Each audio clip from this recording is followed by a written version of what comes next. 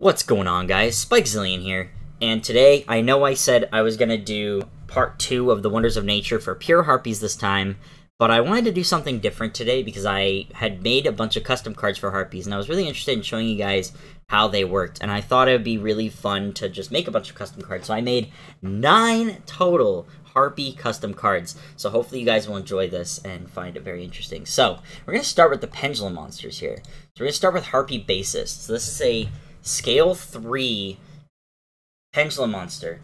Now, Harpies have never had a pendulum monster before, so it seems kind of awkward to make a pendulum monster. Like, why would we make it? But the reason being is because I wanted to find a way to be able to special summon Harpies without, you know, other cards, so you don't, like, have to go, like, 5 cards, and 2 of them are spells to special summon them, and blah, blah, blah. This is just another way to special summon them without the need of those cards. So, that was the idea behind making pendulum monsters. So we have 2 of them today, and one of them is Harpie, and the other one is a Simorgh card, actually. Try and bring more Simorgh,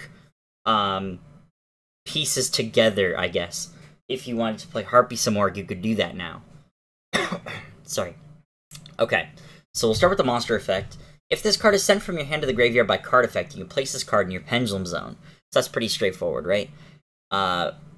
Now, it is important, right, because you can do that using Channeler, right? So you go Channeler effect, discard this card. Now it can go into the pendulum zone, so you basically didn't really discard your card. You just placed it in the pendulum zone, which is what you were going to do anyway. So makes Channeler a little bit less of a risk to do its effect, which is pretty cool. Now, for the pendulum effect, if this card was placed in the pendulum zone this turn, you can add 1 Simorgh card from your deck to your hand. If you pendulum summon a Harpie monsters, plural, activate 1 Harpie's Hunting Ground on your opponent's side of the field directly from your deck. So what's nice about this is the Simorgh card, it could be Dark Simorgh, cough cough, hint hint nudge nudge, or it could be the Simorgh Pendulum card, and then so this is a 1 card scale effectively, so obviously that's pretty broken. I guess like there could be some stipulations around it, but honestly, I don't think it's inherently that insanely broken yet. It's hard to say, right, because you know, pendulum cards are crazy, but because of its scale, I feel like it won't be, like, that oppressive necessarily. And also, like, the other effect is kind of worthless. But basically all the other effects are kind of worthless, so I feel like Monkey Board is what most people would prefer anyway over this, so I don't know. It might be up to interpretation, but I think that this isn't inherently that broken. And if it was that broken, I could just change the effect to be more specific, but yeah, I don't know. Right now, I feel pretty good about it. I don't feel like it's that bad of a 1 card, like, I don't feel like it's that broken of a 1 card scale at the moment, so, yeah. Interesting card, right? Now, why would you want to activate Harpie's Hunting Ground on your opponent's side of the field directly from your deck? Well, that's interesting, right? Because I made a field spell, which is kind of exciting. We'll talk about it later. First, we'll talk about the Simorgh pendulum card. Simorgh Dawn of Time. This is a Scale 8 Dark Monster, Winged Beast. And the monster effect says, if Simorgh cards on the field would be destroyed, you can discard this card from your hand instead. If a Winged Beast is special summoned in the extra monster zone, while this card is in your hand or your extra deck face up, you can special summon this card. That is not once per turn, notably, so that also might be really broken. So that's something I would be willing to make hard once, but at the moment I don't think it's very easy to link climb with a card like this, because Winged Beasts as links are kind of hard to come by. So I guess, like, if you wanted to, you could do, like, an Xyz monster Winged Beast, and then special summon him. Like, there's a handful of Winged Beast Xyz, I think. I don't know. It's hard to say, because I don't feel like this card is inherently broken yet, but this might be a hard once required, potentially, because this might be crazy, because it's generic enough. But yeah, we'll think about that later. And then if a Winged Beast monster is pendulum summoned, this is the pendulum effect. Return this card to your hand. You can reveal 1 Dark Simorgh card from your hand. Or, sorry, 1 Dark Simorgh from your hand. Place this card in your extra deck face up. So this allows you to place it in the extra deck, and then you can special summon the card from the extra deck instead of from the hand if you want, if you think your opponent's going to rip from your hand or something. I don't know. There might be a lot of different reasons why you'd want to put it in the extra deck face up instead. But yeah, it's interesting, right? So this is the pendulum cards. So now let's talk about the spells. Let's get into those before we get into the extra deck monsters, because that's the main bulk of it. Oh, actually, we also have to talk about another card, but we'll get there in a moment. Let's talk about Harpie's Resting Ground. So this is the field spell. This is the other field spell. So this one you're going to activate on your side of the field, ideally. While this card and Harpie's Hunting Ground are in both field zones, your opponent cannot activate or set other field spells. So they can still destroy it or banish it, either one, but they have to do that first before they can activate or set their own field spell, which is incredibly powerful. You can activate each effect of Harpie's Resting Ground once per turn. Target 3 Harpie monsters in your graveyard and shuffle them into the deck. So you might recognize this from Feather Rest. So this is effectively a Feather Rest retrain, right? Then, reveal the top card of your deck, and if it is a Harpie monster, special summon it, otherwise add the card to your hand. So this is, instead of drawing a card, you can also special summon the card as well. So that's basically what this is. It's just effectively another version of Feather Rest that is always out, effectively, because it's a field spell, but can also be negated by Ghost Ogre or any form of removal. So it's not inherently broken, but I think it's a really interesting concept, making it a continuous spell effectively, but also making it really difficult to work around if you get Harpie's Hunting Ground in their field zone from the Pendulum monster. So I think this is an interesting card. Alright, then we have Hysteric Fusion. We have a fusion card, ladies and gentlemen. So, you can fusion summon a fusion monster using monsters from your field or hand as fusion material, including a Harpie monster. So this is to lock, people out of making some dumb shit. You have to use a Harpie monster. If your opponent controls an extra deck monster, you can also use monsters from your graveyard by banishing them. So I thought about doing from the deck like Shaddoll Fusion, but Shaddoll Fusion's pretty broken.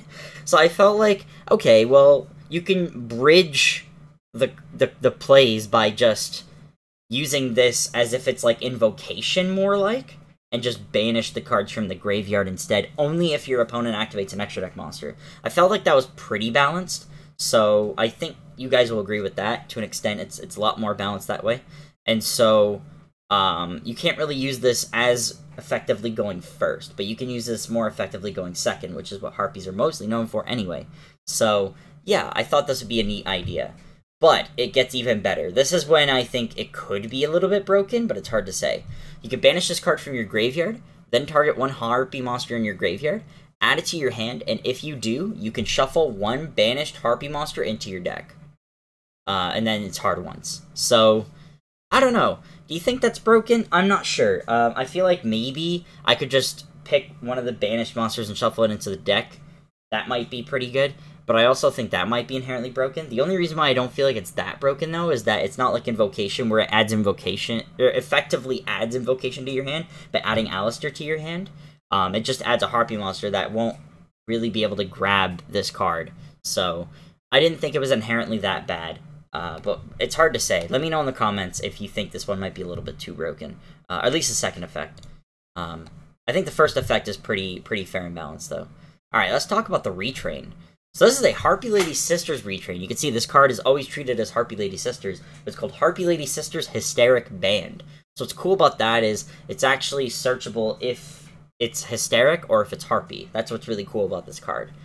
Actually, no, it's not. Never mind, because it's always treated as Harpie Lady Sister. Okay, I might have to change that. I might have to change that to be in the hand, field, or graveyard or something. But yeah, anyway, it's funny. I wanted to make a Harpie Lady Sisters retrain. That was the whole point. So, yeah, let's talk about it. You can reveal one Hysteric card in your hand. Special summon this card in defense position. So, okay, cool. If this card is special summoned, you can discard one Hysteric card. Add one Elegant Egotist from your graveyard to your hand. So, not from deck, just graveyard.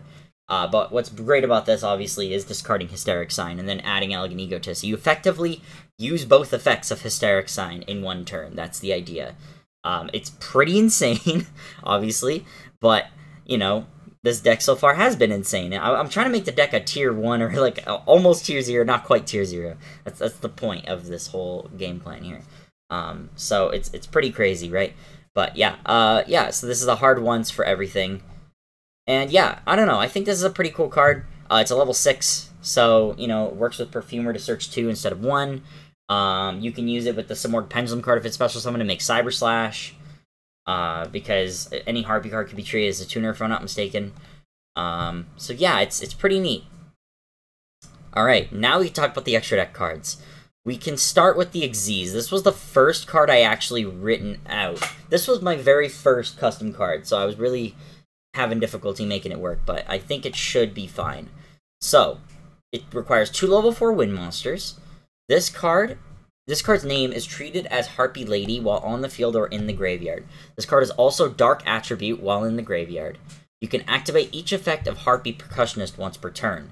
If you control a Harpie Link monster, you can target a spell or trap card, destroy it, then add 1 Harpie Lady Sisters from your deck to this card as Xyz material.